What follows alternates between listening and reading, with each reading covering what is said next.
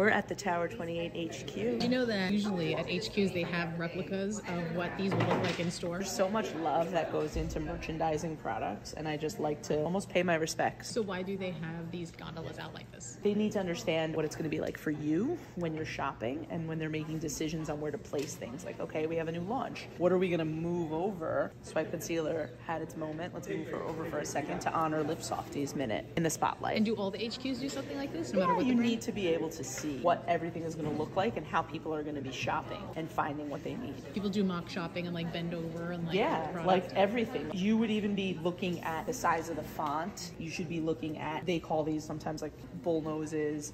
You want to be able to understand where everything lives. Is it legible? How does it look? The color story. Is there a symphony? What picture should go here? Is the layout good? Is it shoppable? It matters. These make or break your experience as a shopper. This is my favorite part of coming into an HQ.